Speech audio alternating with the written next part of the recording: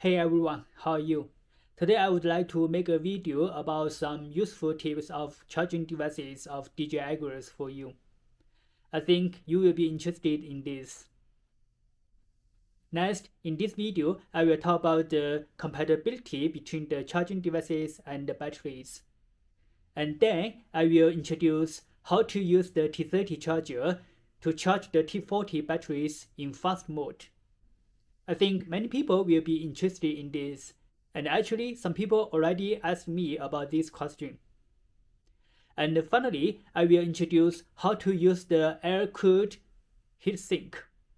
For example, whether we need the air-cooled heatsink for the T30 batteries, or how to use it for the T40 batteries. Okay, we will go for it. So firstly, let's talk about the compatibility between charging devices and the batteries. As you could see in this form, for Agras T40, T20P, and T30, their chargers and generators are actually compatible with each other, which means for T40, T20P, and T30 chargers, they are compatible to charge their batteries between each other. However, what you have to pay attention to is that the T20P battery can be only used on T20P aircraft.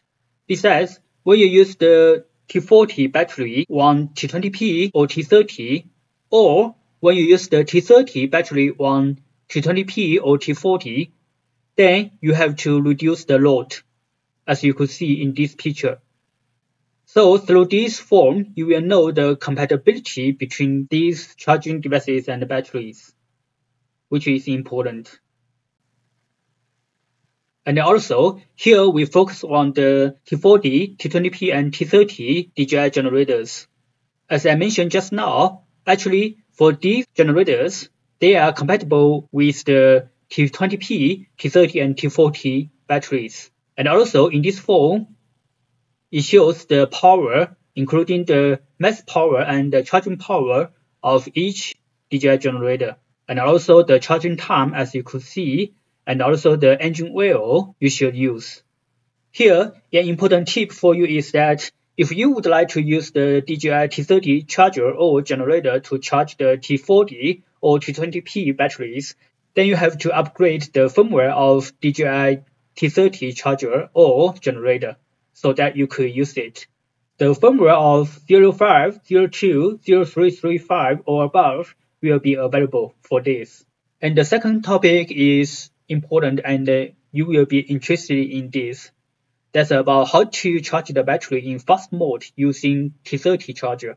Nowadays, I think some of you already received the T40 batteries, and sometimes you have to use the T30 charger to charge these batteries. So some of you always ask me how you can use the T30 charger to charge the T40 batteries in fast mode. Here we have two selections for you. The first selection is to use two original AC cables to reach 7200 watts output power, so it will be in fast mode, as you could see here in this picture. But here we have two notes for you. Firstly, the two AC cables should be respectively inserted into two different AC power outlets with related current over 16 amperes. And secondly, only one AC cable could be used indoor, as generally the power is not enough for two AC cable using. Which means if you would like to use two AC cables, please pay attention to these two notes, which are important for the safe use of the charger. And actually, we have the second selection for you. In some countries, actually, you may use the 110 voltage in daily life. So if what you use are 110 voltage 16 ampere AC cables, then you could modify them with the 220 voltage plugs. But this should be finished under the guidance of professional electrician. So if you would like to do this, just be careful and ready for that. In this way, can you realize the fast mode using T30 charger? Also, in this method, we have some notes for you. Firstly, please purchase a universal generator with an output voltage of 220 voltage and is nominal power should be above 9,000 watts. And secondly, please connect the two modified AC cables with 220 watts to the universal generator above we mentioned just now. And also, we suggest you buy two more original AC cables for using 110 wattage.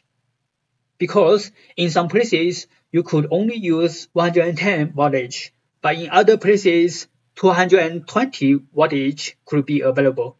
So, these two original 110 and the two modified 220 wattage will be suitable for different situations.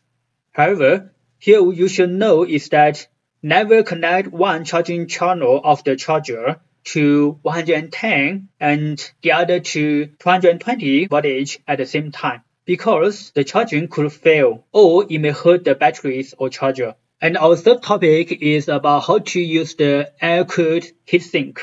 Many people are curious about this and would like to know how to use it. So firstly, if you use the T30 charger to charge the T40 batteries or T30 batteries, even you use the fast mode, the charging power is up to 7,200 watts. In this case, actually, you don't have to use the air-cooled heatsink because at this moment, the power is relatively low and the temperature of the battery is not so high. And you could use the air-cooled heatsink when you use the DJI D12000IE generator or T40 charger for 9,000 watts fast charging mode. As you could see in this picture, there is a port in the charging cable which could connect to the air-cooled heatsink, so it will work when it's charging. Okay, that's all the content we have today, and I hope this will be helpful for you. If you have any questions or suggestions, please just let me know. Have a good day.